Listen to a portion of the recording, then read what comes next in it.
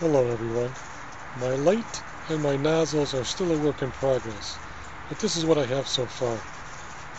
I decided to keep it simple, so I'm using the rainbow board, and I've got the 40 watt RGB. I'm using a Northbridge chip heat sink, and eventually what I'll do is I'll run 2 lines out of the box to a radiator to cool it. And I've got the one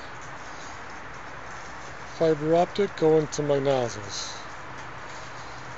Just one so far.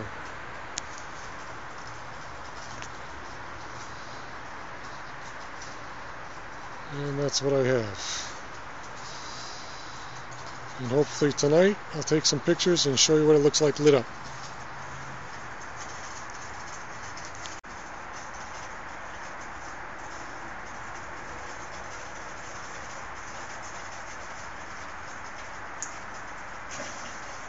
Yeah, still got some air in the nozzle.